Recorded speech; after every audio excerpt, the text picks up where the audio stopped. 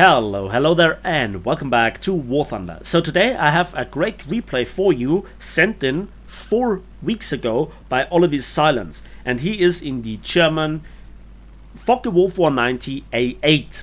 And this is a plane that I have some great memories about. However, let's start from the beginning, and I want to start with that this replay, or this battle, was sent in correctly.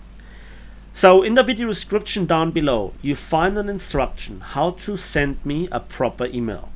But I will point this out once more. I get sent in dozens of emails per day where half of them get deleted immediately because they are sent wrong. Now, this is not that I am, a grammar Nazi, or that I just want to have the email perfectly written. It's objectively unusable what I get sent. I have been sent emails with the wrong replay attached. I've been sent emails with no replay attached. I've been sent emails with no replay, no screenshots, and no text.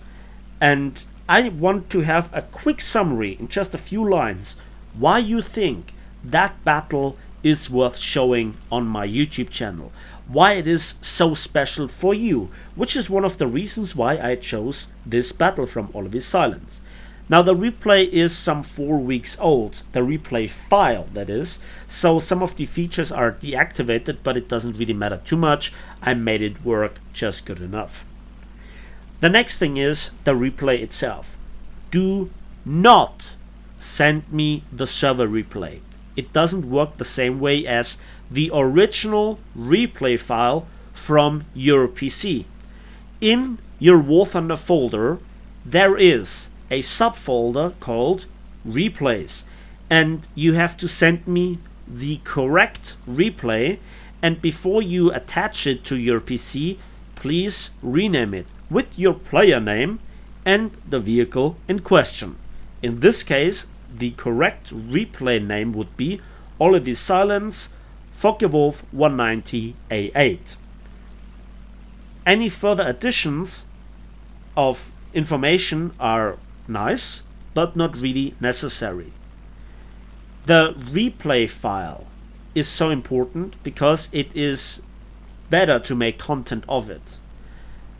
The server replay doesn't work the same way. I have to point this out because half the emails got deleted, even though I had some tank battles with 17 kills in not so great tanks, but I couldn't make a video from it because I got sent the server replay. So the original replay from your PC. Talking about mistakes, there is a P-38 that chooses to throw away his altitude and speed advantage to go into a head-on, and then doesn't even deal any sort of damage while coming in a straight line to the Focke-Wulf 190 A8 from OliviSilenc. And that's his first kill. There you can also see that the replay doesn't really work anymore the same way that it would have worked like 4 weeks ago. That's not his fault, that's a fault on my end because I didn't record it up until now. And some minor patches will then screw around with the replay files. War Thunder is, by the way, not the only game that does it. Now, from over 3, nearly 4 kilometers altitude, OliviSilenc now goes into a steep dive to hunt some P-47s and P-51s. Short burst, beautiful kill. There is a little bit of a delay, lag you might call it, in the replay. It didn't really look like those shots would hit, but they did. And with over 700 kilometers an hour, he probably got this kill, and then is still having, while climbing back to a mere kilometer, with over 600 kilometers per hour. And why did he sacrifice all the altitude? Well, it was good that he was at this altitude, but in typical fashion, there was no allied plane. And then a P-63 with this terrifying 37mm misses again in the head-on all the shots. So what is this with the Focke-Wulf 190s? They have one thing going for them, and that is the combination of firepower and roll rate. But the rudder and the control surfaces overall are always so wobbly. So to get the guns on target and do precise aiming is always kind of a challenge. On the other hand, I think that a lot of Allied players have too many choices, and despite the Germans having access to some great bombers these days, they are not that popular as they were once in the past, aka Ju-288, and the bomber meta isn't there for the German tech tree, although they are capable of it many times with greater handling and performance than the Allied bombers, which, you know, suffered from power creep and feature creep.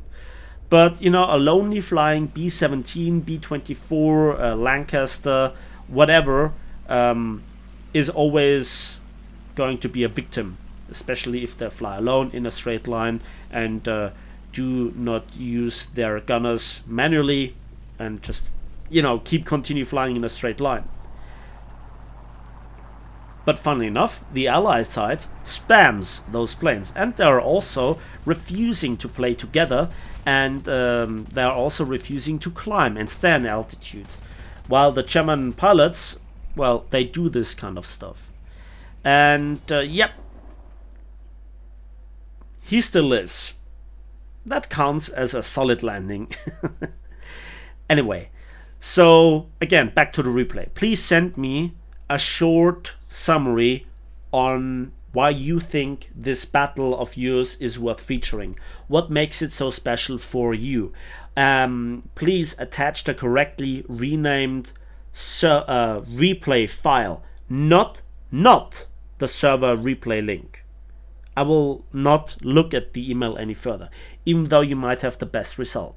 Talking about results, also make some screenshots from your post-battle results if possible, or at least then in the bottom right corner there is still this kind of letter with the battle's achievements. At least then send me this screenshot if you escaped, if you pressed escape after the battle and, you know, your post-battle results vanished. You don't have to record the battle and send me the link or the YouTube link, whatever. That's my job. Because if you send me the replay, what it actually does is that the replay gets, you know, played with the graphics settings on my PC. For tank battles, that means that I will see if somebody is ULQ sniping. Needless to say that those are not featured, which gets sent to me more often than you might think. You know, I'm at the receiving end. I know what gets sent and what doesn't. A further bug is here that we don't have the engine sound in the beginning, and it still sounds as if the engine would be broken, like with the landing. So after 4 kills, he decided to go back to the airfield, probably out of ammo. Maybe he was damaged and the paper model didn't show up. I don't know.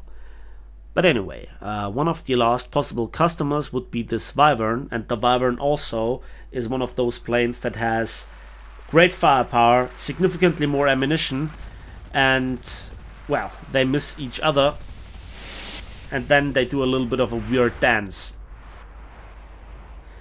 And, you know, turning with a Focke-Wulf, even with the flaps fully deployed or what, it is just a sluggish beast, but so is the Wyvern as well, especially when it wants to bomb something, and if it has the bombs attached, then the pathway is kind of predictable. And at this range, you know, it's pretty difficult to snipe somebody accurately, and, you know, just spray and pray works probably with American 50 cals, but at roughly 1 kilometer, he gets a pilot snipe, I guess. Yeah, pilot is unconscious, and that's his ace, and that was the last enemy player, and in fact that was OliviSilenc's first ace. And I think that's a great thing. Whenever you get an ace, especially your first one, you feel like it's an absolute achievement, in particular in a plane that is such a heavy brick as this one. But we only can thank one particular group, the enemy team. And this is also the correct screenshot. This is what I want to see. This is 69,000 civilians and 5,216 RP on a standard non-premium account for 5 kills and a win. And I think that is a result worth showing. And you can see with the achievements, you know, that also is over 10% of your overall income. That's it for me today. So thanks for watching. Thanks for listening. Again, thank you, OliviSilenc, for sending in this great battle in a correct way. I know that I'm a bit late, but currently time is not really a luxury that I have too much of. And that's it for me today. So thanks for watching. Thanks for listening. Please give this video a like if it did. Subscribe if you want to see more. And we'll see each other on the waves, on the battlefields, and in the skies of War Thunder.